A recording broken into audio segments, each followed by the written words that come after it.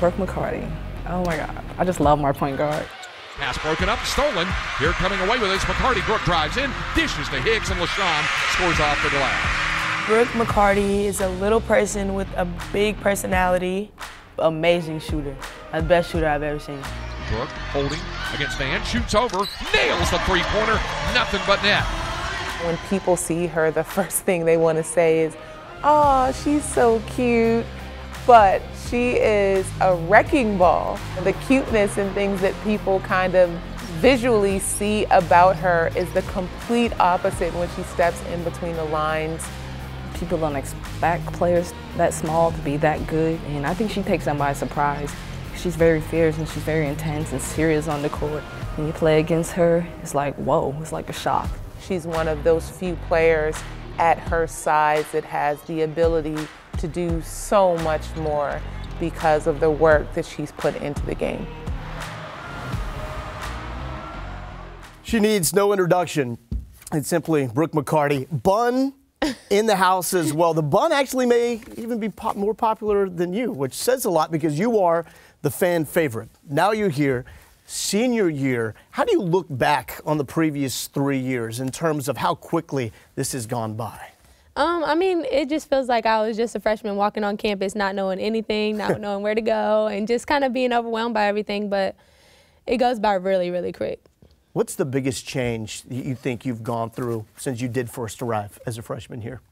I think I've learned how to deal with adversity because when I first got here, my freshman year, being away from home, homesick, and everything like that, I was kind of like just not knowing what to do, always referring to my mom and always wanting to know what to do just to get around. But now I'm kind of just like, okay, like when something happens or like a game, we lose a game, or if like some adversity hits us in practice, I'm just like, cool, like I'm good with this. So let's go back to the homesickness now, because we see the ring, and so you've been dating your fiance pretty much since middle school, right? Yes. How tough was that being away from Cameron when you first get here to the University of Texas? It was really tough at first just because in high school we spent every single day together, and so getting here, it was like he was somewhere else and I was here, and I would get to maybe see him on weekends because of our crazy schedule, and so it was really tough at first, but I think as the years have gone on, we've kind of learned how to deal with it, and we know what to do in those times when we really get to miss each other and stuff like that. So I think it's been a good thing for us, actually. So we usually on this show, we break down game film, right?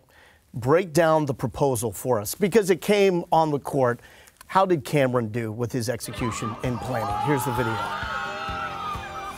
Did he nail it? Yeah, he did.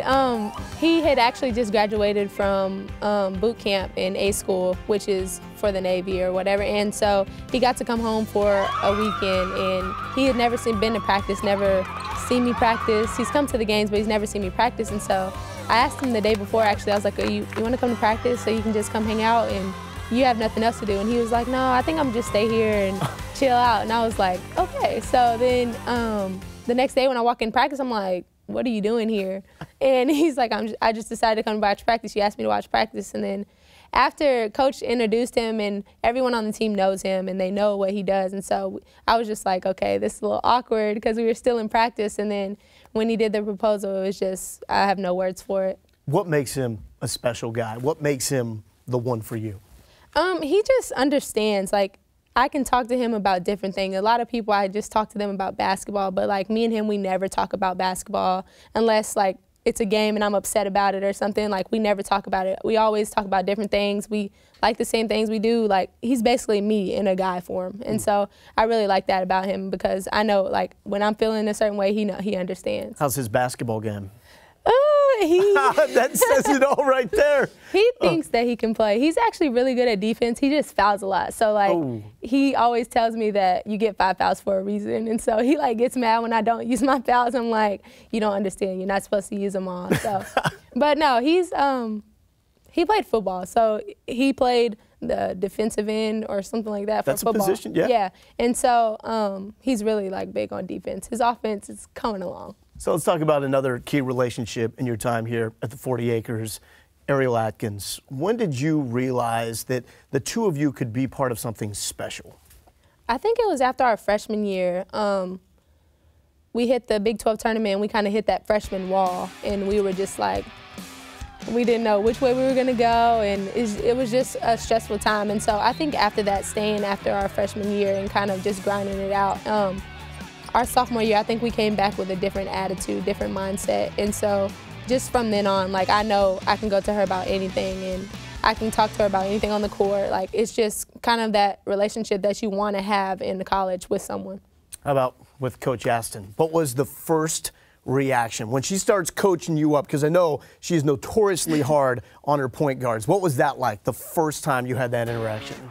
I think I was thrown off because I was just like, I've been yelled at and stuff like that, but like it's a different level when you come to college because there's so many expectations that you have to meet, especially being a point guard and especially being coach's point guard. Yeah. So I think I was just kind of thrown off because I was just like, at first I was like, she's crazy. Like I didn't know how to handle it, but then after that, it's just, she's very passionate about her job, very passionate about the game, so it's understood. So how does she now push your buttons? If you're used to that, how does she get you going?